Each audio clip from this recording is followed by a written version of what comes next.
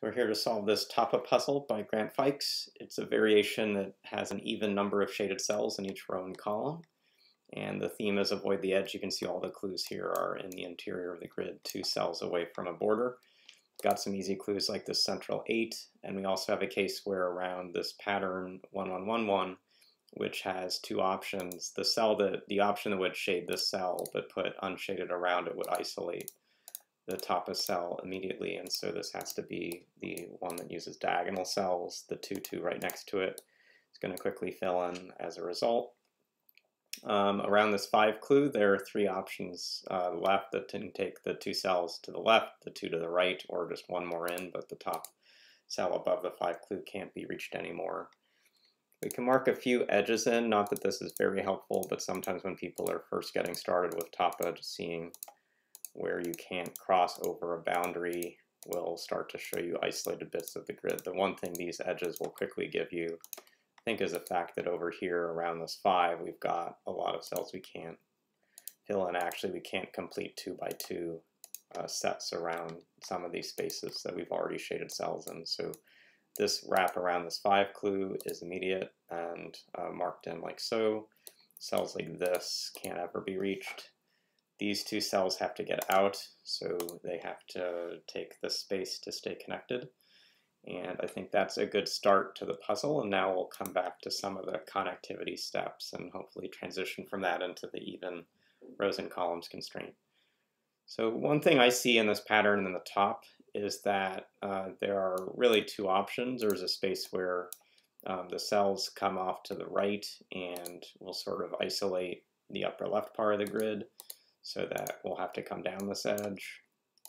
And separately, you could have the cells on top come to the left, and then they also come down this edge of the grid. And so between those options, you should see that the connectivity requires coming down this side, because if you came up through this space, you can't get further out. So this group on the left has to come down. And because of all these marked borders, this will have to keep coming down to this 9th row. One error that I actually made in my first solve of this puzzle was immediately grabbing this cell. You'll see that I also could take this cell, but I do have to come down and extend along this edge. So for connectivity, this is a forced part of the solution. And having marked some of these connection steps in, we can now come back to other parts of the grid where we have really just one row or option left for things. This 4th row, we've got 7 cells shaded with 1 cell to go. That's got to be shaded for the even row constraint. This row just beneath it has 4 cells shaded with 1 left to go. That has to be left unshaded to keep the even row constraint working. The row just beneath it now for connectivity has to have these marked in. I'll actually mark all the clues off so it's just easier to see these pattern cells and see that there are 6 here, and we'll have to take some more for this to work out.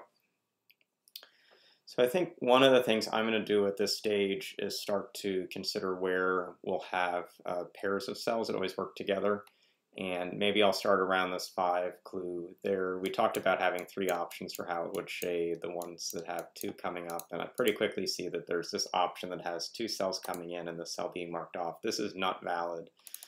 So the only options for this 5 are an option that takes these 2 cells or these 2 cells. And I'll use different colors, but recognize that both in blue are shaded or both in red are shaded, but not collectively blue and red being shaded.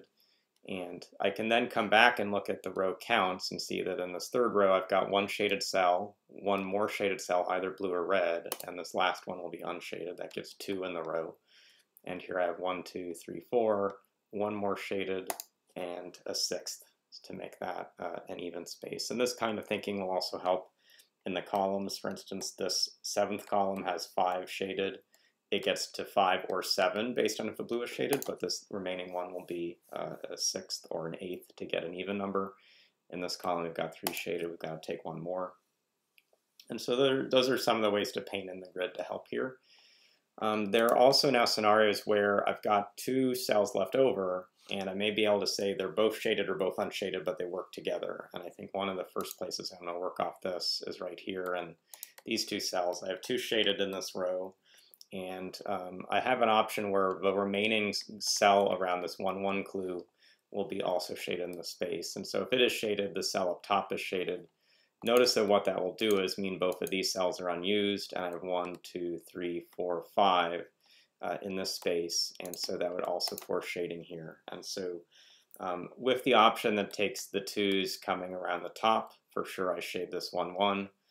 With the option that doesn't take the 2's around the top, I've got to be in orange. And if I'm in orange, I'm not using this cell, I'm not using either of these cells. So there's a little bit of that parity matching that I think you can count. That doesn't seem to be the key break into the puzzle, but I'm just trying to get some feel of the constraints around the grid. And I think this is a place where in this puzzle you get either a quick happenstance find of the right solution, or you're trying to like eliminate one cell at a time, which gives very slow progress. Notice that for sure I've got one cell in yellow in this column, another cell in yellow in this column. That's what's going to fulfill the 1, 1 clue. And so I'm actually pretty interested about counting the total number of cells that are shaded in these 3 columns, 2, 3, and 4. And notice that we had started the grid with an option where we could shade these in brown for connectivity. So let's think about what happens if brown is being shaded in. We now have, for instance, in these columns, remembering yellow is a forced shading. The only cells we don't really know about are white, and there's either 0 or 1 in total in the whites. Right now in brown, we've got 1, 2, 3, 4, 5, and so we would need to get one more here. In this column, we've got 1, 2, that looks perfect. In this column, we have 1, 2, 3, 4, 5, and we need to get one more shaded in. And so there's a challenge with parity, which is if the browns are shaded in the top, we need to put in actually 4 shaded cells below, the 2 in yellow and 2 more in brown, and you can't put these cells around this 1 clue. So one thing that means is brown is not a valid way to shade and keep connected at the top. So let's just take this out, and particularly this cell is out, and so we know that light pink is true. So this is what we mentioned was going to happen as a result of that being the case. And get to this situation in the grid. We've got 1, 2, 3, 4 shaded in the space, so this is not shaded, this is not reachable, and this is. So we're going to have this as the point. And now I think we want to, this cell we don't actually know anything about. That was while I was sketching things in. So be careful when you do this so you don't sort of track a bad result. So now we have 2 options again, which are this cell being used or this cell not being used. And recognize that if we have these 2 in, we have the same count issue of 1, 2, 3, 4, 5, and needing another here. So there is a space where if this top cell is shaded, we're going to get a space down and require using this cell. And so let's see in the space where things are not shaded, if we have a similar constraint we can work through.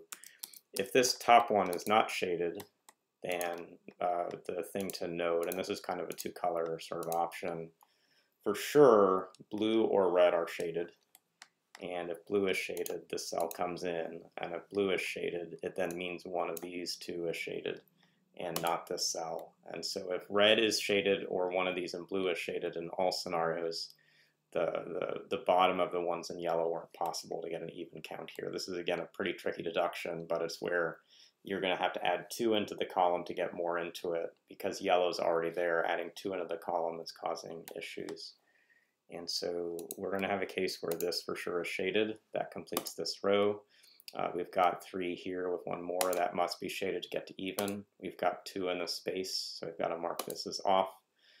We're going to have now 1 cell here that gets shaded in, so that's 1, 2, 3 more, 1 more to get that space shaded. And now we're going to get to this sticking point where I think we still have a fair number of options in the grid, but one thing I see is I've got these 2 cells that will both look the same, and these 2 cells that will both look the same, and that's because right now in their column I've got 6 shaded and either 2 in red or 0 in red, so still an even number, and so both in purple are true, and potentially both in orange are true. And a thing to note is that because we already have 2 cells shaded near these, both purple and orange can't collectively be true. And that now is going to finally tell us how we think around this clue. If red were on, if red were off, you would shade both of these in, which forces both of these to be shaded, and that causes an issue. So it's not the case that red is off, it's the case that blue is off. And marking that in, these in red are shaded. this for connectivity is shaded, so this is not. Again, then orange is not, purple is shaded. So we get this start. We've got 7 in this bottommost row, which puts in the 8th, which says blue is not true. So around the grid, blue is not true. Get this last cell and one more in red, and we finish this challenging puzzle. There may have been some other bookkeeping to do around the grid, but it did seem this had a lot of focus in its sticking points around seeing parity in a row or in a column, sets of cells that have to collect together. I very much saw that the count in columns 2 through 4 were very constrained, particularly around these low digit clues at the bottom, which were all that were remaining to fill. So a pretty challenging end to an interesting puzzle from Grant Fikes. Hope you learn a little bit about solving this and some tips and tricks for Tapa notation as well. We'll see you again soon.